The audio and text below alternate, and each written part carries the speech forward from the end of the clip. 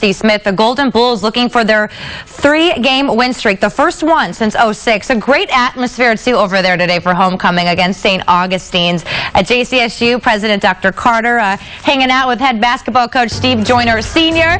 Even some of the WBTV peeps there. You see Delano and I think Dedrick Russell, Marino Boyle there as well. Well, on to the action now. St. Aug's moving the ball early.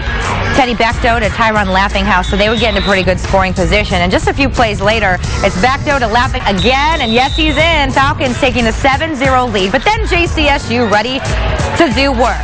Keon Wallace airs it out to Anthony Haste, brought down by the collar there, and so the flags start to fly.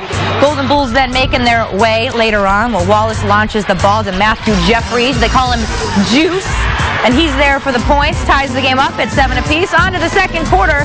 It's J.C. Smith again. JCSU in the red zone, and it's Wallace to Juice. And there you go, 14-7. Bulls, they're just ready to play today and defend their turf. They did 27-21. They'll play Livingstone next weekend at Memorial Stadium. Scoreboard.